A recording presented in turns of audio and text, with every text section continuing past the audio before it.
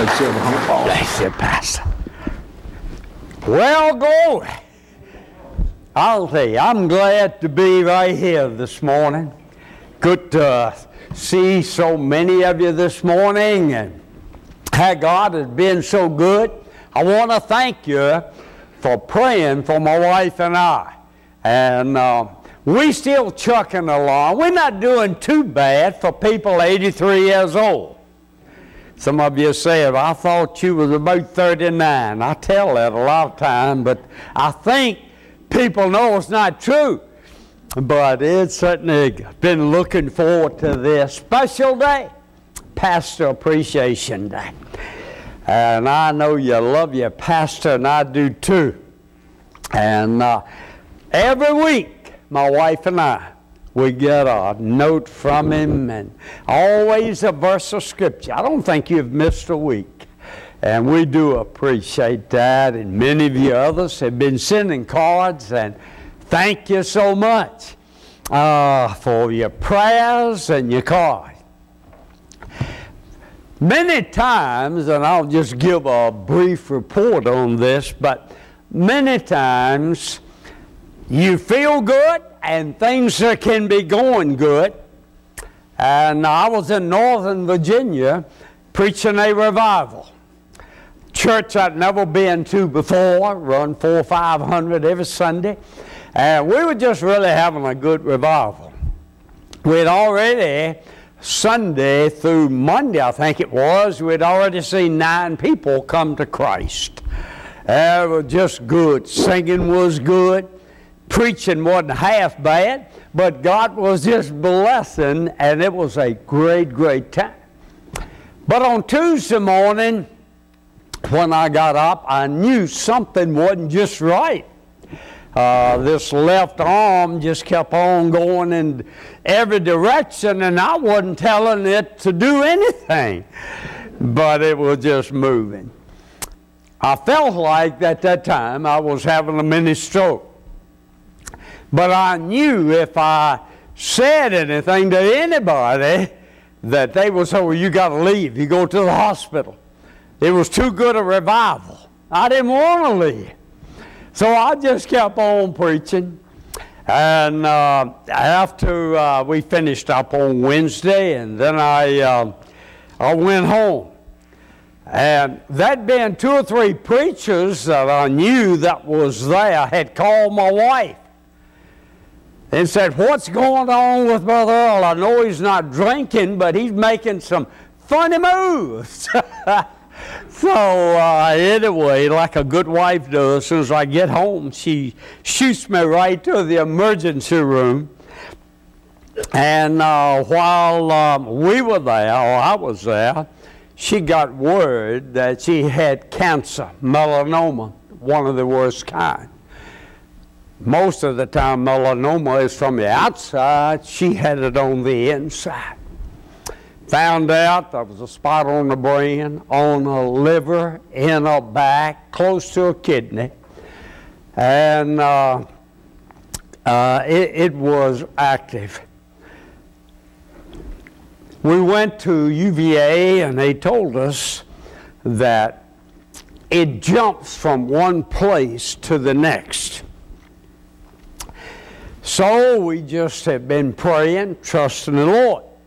And she's playing the organ at Clifford Baptist Church this morning. And I just finished a revival last week and here this week. And so both of us, we just keep going and serving God. And I want to thank you for your prayers. 3 weeks ago, I was in Logan, West Virginia. And they scheduled me for revival, but I told them I'll not be able to stay for revival, but I will preach on Sunday. So while I was there, my wife was able to go with me. I don't leave her very long because I know that this can take a life at any time. But while I was there, it was 50th anniversary for the church. they had booked me 3 years in advance just to be there. So I had looked forward to coming. And it was a great day. They did make me feel kind of old. They gave me a plaque and said, "You have not missed preaching a revival here for 30 years. So anyway, after church, they told me that we'd had many souls saved during those 30 years, and it was a good day. But 2 doctors in the church told me, and this is what really bothered me, they said, "You got to stop preaching." Said, "You had a mini stroke, but the next one's going to be a major stroke." And said, "You'd better stop preaching." Well, I thought about that for 30 seconds, and I said, "Man didn't call me. God called me." So anyway, I told my wife, and she said, "Well, maybe you ought to consider that." Now, this is the way God knows how to get your attention. We were driving back Monday on Interstate 64. The speed limit is 65, 70 miles an hour. I was driving that speed going down the interstate. And all at once, I heard the pow! And my wife said, "You've hit somebody." That'll make you feel good. So I pulled over to the side, and the truck that we had met pulled over, and he come running back. He said, "Are you okay?" I said, "Yeah, how about you? I'm okay." And to my surprise, I looked at my car. There was not a scratch on it. I was expecting his to be all caved in. We looked at his. There was not a scratch on it. The only thing we could ever figure was our 2 mirrors must have hit at 70 miles an hour. But God spoke to me through that. Yeah, I checked him out, make sure he was on his way to heaven, so I thought maybe that's the reason it had happened. But this is what really had God spoke to my heart. He said, "When I'm finished with you, I'll be the one to let you know. I'm the one who called you, and I'm the one who's going to keep you in the pulpits preaching." Amen. So that was the news that I wanted to hear. I called both of those doctors up, and I said, I got a little message from heaven. Don't worry about me. I'll still be going and preaching His Word. Friend, there's nothing any greater than this book. Amen. We're to learn it, we're to live it, and we are to love it, because it's God's precious Word. And there's nothing as powerful as this. Take your Bibles and let's go to the book of St. Mark, chapter 1. The book of St. Mark, chapter 1.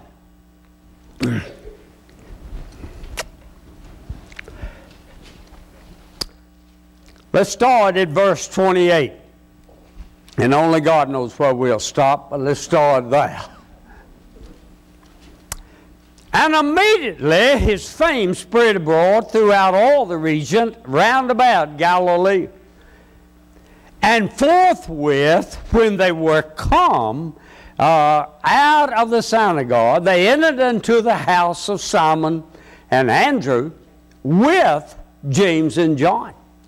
But Simon's wife's mother lay sick of a fever, and immediately they tell him of her. And he came and took her by the hand, lifted her up, and immediately the fever left her, and she ministered unto them. And at even when the sun did set, they brought unto him all that were diseased, and them that were possessed with devils. And all this city was gathered together at the door. And he healed many that were sick of divers diseases, and cast out many devils, suffered not that the devils to speak, because they knew him. And in the morning, rising up a great while before the day, he went out and departed unto a solitary place, and there prayed. Father, I thank you for this church. I thank you for the pastor of this church. I thank you for the men, the ladies. I thank you for the choir, the good music that we always hear here. I thank you for the good fellowship, Father. Father, there's not many churches like this one. They still preach your word. They still teach it. They still see souls saved. God, we give you glory and praise and honor for this church. God bless these people today. Help our hearts to be open, receptive, that we will hear from heaven this morning. And Lord, you'll get all the glory, the praise, and the honor. We love you. Thank you for first loving us. And all God's people said, Amen. I love this chapter. It's so much here. And you know, as I was just have thought about this many times. Why is it in the Scriptures that he mentions a sunset, and then 2 verses later, he's talking about a sunrise? And when we think about those times, a sunset, it represents the day is coming to an end. Whatever that we have done, when we get to the sunset time, there's not much time left. Daylight is ending. But then we take for granted so many times a sunrise, a sunrise. I'm an early riser. I love to get up early. That's my time of prayer. That's my time of study. That's my time of preparation. It's early in the morning. I'm not sure my wife has ever seen a sunrise. She doesn't get up early. She sleeps late. And since her illness, a little bit of mine, she comes to this study. And we sit there every morning. And we just talk about how God has blessed us and that family, and how He's been so good to us. And He's given both of us a ministry. Hers is music, and mine is evangelism now. And we thanking Him and praising Him. If He took us home today, hey, no complaints, just praise us. So we spend so much time, 30 minutes, sometimes to a hour, and we just testify about the goodness of God and the grace of God and precious souls that we are seeing being saved. She finished one of her treatments a couple of weeks ago at the hospital, and she was just testifying to everybody in there how God's so good. She said, cancer's not going to win. God is the one. I'll either get healed here or I'll get healed up there. And when she said that, here comes some woman, I guess she worked there, come out from another room and came out, and she said to my wife, I need to know your God too. No mistakes with God. Isn't it amazing? So many times we'll look at things that have come into our life. But we better realize if we are in the will of God, all things are working together for good for those who love God, who have been called according to His purpose. It's working, it's working, it's still working. Thank God. I had a preacher call me, I don't know, a few weeks ago, and he said, I feel so sorry for you. I said, why? What do you feel sorry for me for? Oh, I don't know why God lets you have a stroke. I said, I'm glad He didn't give me what I deserved. He'd have kicked me in hell a long time ago. But He's been bringing good out. Listen, I bet it was in revival last week, and we saw some souls say, let me just tell you about one. It's a man that I had witnessed to many, many times. Tried to get him, great big guy. Oh, man. Lynn, I think he said it was 6'3", 6'4". Said he weighed over 200 pounds. I said, yeah, I bet you weigh 4. I mean, great big guy. Great big guy. We had witnessed and witnessed and witnessed to him, talked to him. But something happened. He called me on a Saturday night. He was crying. He was weeping. He said, my 50-year-old son just died. We wasn't expecting it. He had a heart attack. He said he was my only son. And he said, preacher, I am so tired of running from God, and I need to run to Him. Is there any way I can get saved over the phone? I said, you can get saved right now. He said, I don't want to put it off any longer. I want to get saved now. Praise the Lord. Man, he got gloriously saved. I think they're lining me up to baptize him on the 27th of this month. And listen, many times, it takes something like that to get our attention. Friend, there is nothing any greater than the gospel that He has given us. Look with me in your Bibles in verse 38 and 39. And He said unto them, let us go to the next town, that I may preach there also.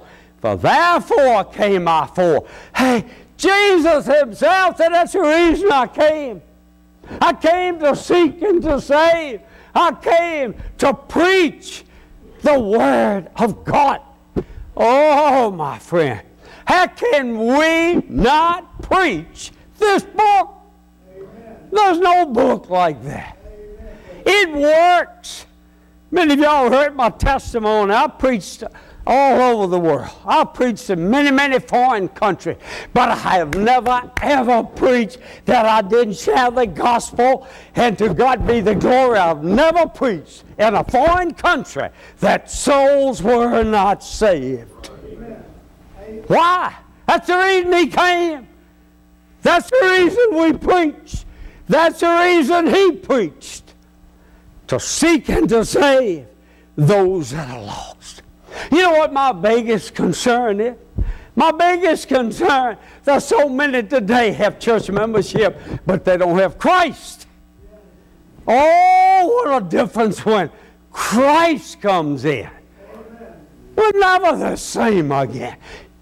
Man, when you get born into the family of God, you don't have to beg people to go to church. They'll come. Why? There's something alive on the inside called the Spirit of God, and He is constantly drawing us to Christ, making us more like Christ, teaching us, guiding us. I fell in love with all this book. But in Psalm 48, verse 18, the psalmist is saying, you'll be my God forever, forever, forever. Now watch here. And you're going to be my guide in this life, even unto death and forever. Whew. That'll make an old backslidden Baptist shout. Amen? What is any better or greater than knowing you got a home in heaven and knowing that every day God is guiding us? I may shock you. It's no surprise that I'm here this morning. God laid it on my heart. And it's a special day. Day of pastor appreciation. And you love your pastor here. Thank God. He preaches the Word. Thank God. Brother Bill, thank you for the kind words that you shared about the hours that no one down here ever keeps up with. That Brother Walters. Why did he do that? He was trained by the best. No.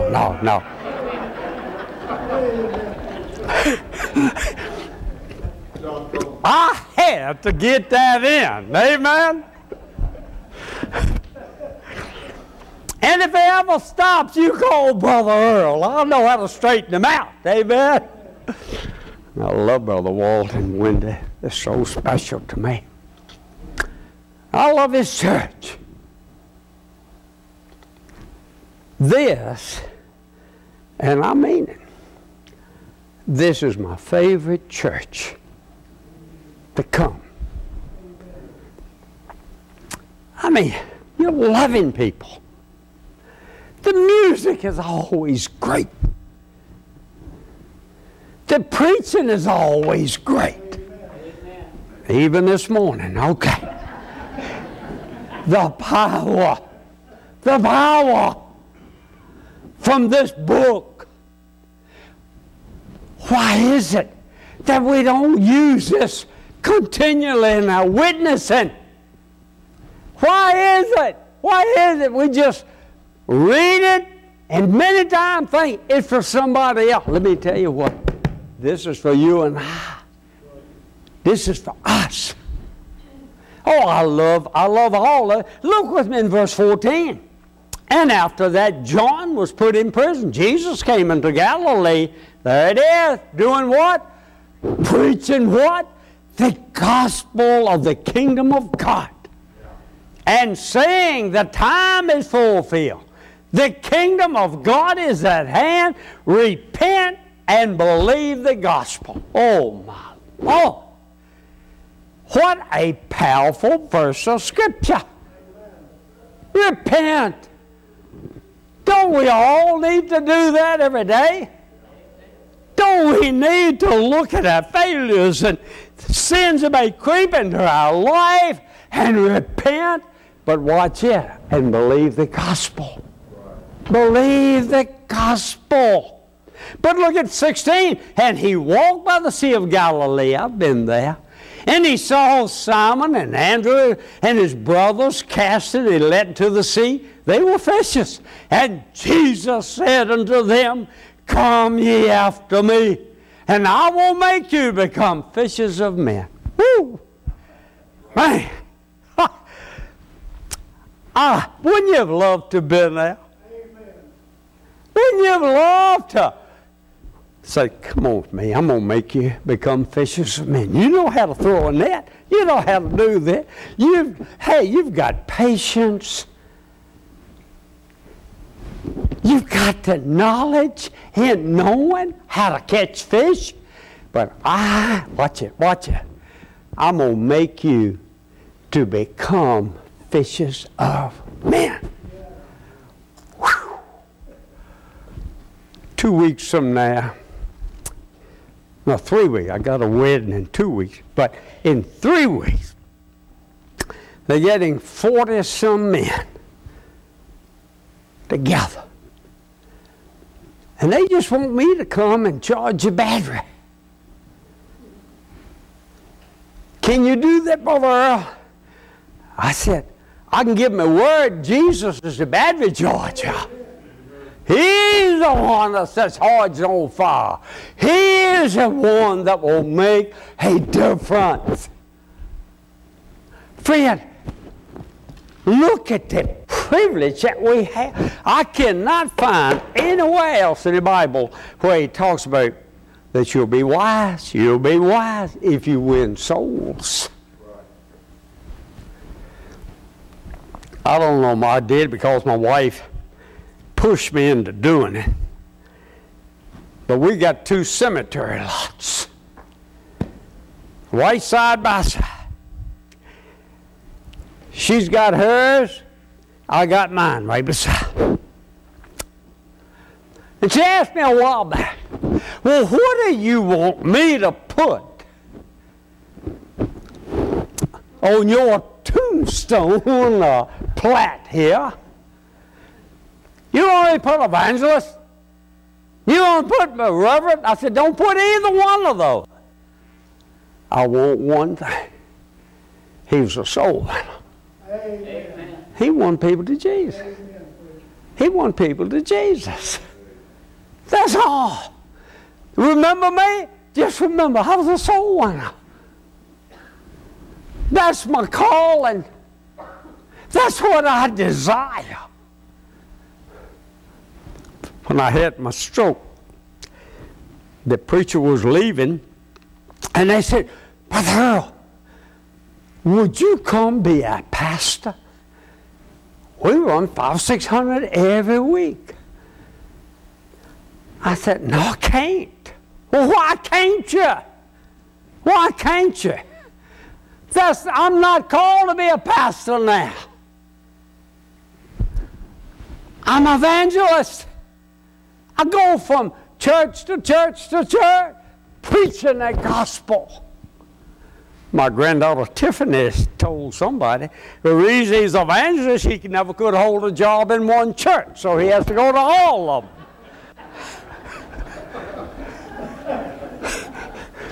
She might be right, I don't know. Oh, friend, the power of the gospel. And then there is great power. Now watch this. In believing, sometimes we see a lot of people say, well, I believe some of the Bible, but I don't believe all of it. I said, well, you know, I'm glad to meet you. I can show you what I believe. Show me what you don't believe in the Bible. I've never had one of them yet to be able to turn and show me. They may tell me what somebody told them, but they cannot find it in the Bible. There's power in believing. Power in believing.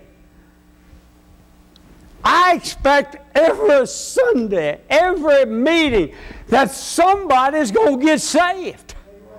I believe it. You said, does that happen? Most of the time, sometime it may not. Or maybe it does, and I just don't see it. How wonderful when we believe the Bible. Then we get, as Pastor taught this morning, then we study it and we learn of the precious promises of God. Oh, how precious that they are. Precious. Man, I was telling you about, he's up in his 70s that I led to the Lord over the phone. If we will open our hearts and our minds to this gospel, we will see great and mighty and wonderful things happen. How wonderful it is to give it. I try everywhere I go to leave at least a track. I'm not able, Bobby, to talk to everybody. Those I can, I do. But I try to leave a word. Why? I got a promise. It's not going to return void. God is going to speak. That little simple tract that I wrote many years ago, if you only had 5 minutes left. It's amazing how many people that's come to Christ from reading that I know about. That I know about. I was at the funeral home this past week. Somebody came up to me and said, "Brother, you don't know this, but somebody gave me your tract. And I prayed and I asked Jesus to save me." And she said, "That's probably been 15 years ago." I said, "Are you still saved?" She said, "Oh yeah, oh yeah. Active in my church, serving God, singing in the choir." That's what fires me up. That gets me excited when I can see that fruit. I preach a lot in Northern Virginia. And I was reading in a restaurant, Johnny Appleseed. And Johnny Appleseed was known for one thing: planting apple seeds and then seeing trees grow. And you know, I love apples. I got a dear friend that works at an orchard, and he loads me down with apples, and if they get too ripe, I give them to the horses. But I love apples. But every apple has a seed. And that seed, if it's planted like Johnny Appleseed, you're going to have trees growing everywhere and fruit on all of those trees. Look, as Christians, what happened if we will be faithful and sowing the Word of God. It's going to be fruit. Souls are going to be saved. Lives are going to be changed. Family members is going to be saved. I think I got to wind down. I hear a couple of them stomachs growling, but then there is, in closing, a great power in one's testimony. Amen. In one's testimony. Oh, look at verse 44. And he said unto them, "See, thou say nothing to any man, but go thy way, show thyself to the priest, offer for the cleansing those things which Moses commanded thee for a," what is it? Testimony. But look at verse 45.